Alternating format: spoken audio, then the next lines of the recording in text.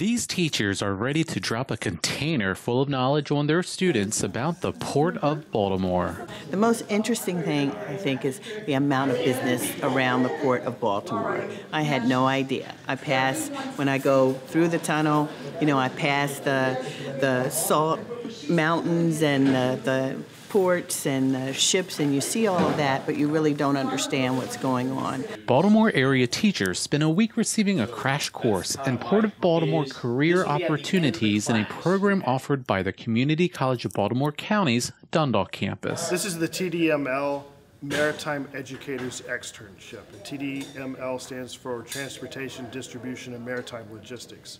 So this is an opportunity for the whole week where educators, high school and college, faculty, teachers, guidance counselors, career coaches can come out and learn about the transportation and logistics industry. After learning about career opportunities at the port, teachers created activities that they'll use to teach students about port-related jobs. I'm a huge proponent of engaged learning, and so I want to make sure that not only that the teachers are engaged throughout the week, but they can take those same activities and use those into their own classroom. There are plenty of opportunities as business at the Port of Baltimore generates more than 13,500 direct jobs, and more than 127,000 jobs in Maryland are linked to port activities. Teachers in the program say they are eager to share with their students how they can create a plan to work at the port.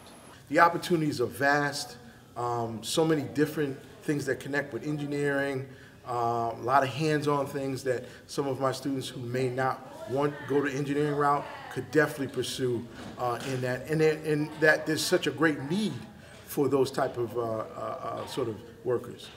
The amount of opportunity that students have here in their backyard, there is a definite job market. Program Director Kip Snow says the teachers come away with a new appreciation for what the Port of Baltimore can do.